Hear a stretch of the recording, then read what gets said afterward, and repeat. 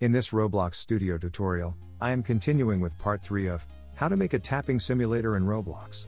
In this video, I am showing you how to add a stat script to your game, which will show in the game leaderboard. You may need to watch the previous video to this one, which is in the description. That video has the latest code for this tapping clicker, and is the same as what I am starting this video with. Let's start now. Under Service Script Service, click on the plus sign and add a new script. Rename this script to Stats. Type out this script as shown. Pay attention to spelling, capitals, and syntax. This script works as shown. If you have problems, troubleshoot line by line to check that yours is exactly the same. That's the leader stat script completed. Let's run it to check if it's added. Yes, it worked. You can see it has added taps to the leaderboard here. Okay, we want this to update when the player clicks the clicker.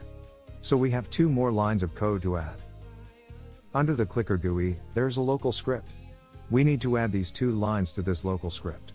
Because when the player clicks, it can fire an event from here, and update both the taps GUI and the leaderboard.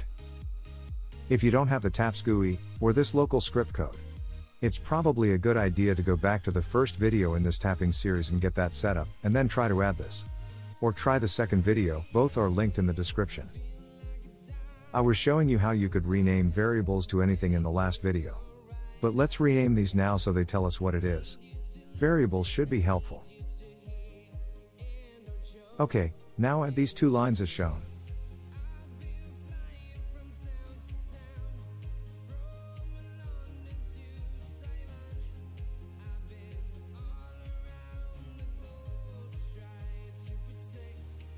That's the script completed. This should work now. Let's check it.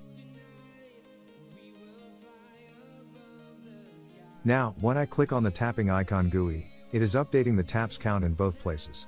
In the GUI and in the leaderboard. Please like the video if this helps you.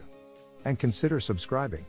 And stay watching, I'll show the final scripts right now. That's all for this video. We were able to add leader stats to our tapping clicking and get it working.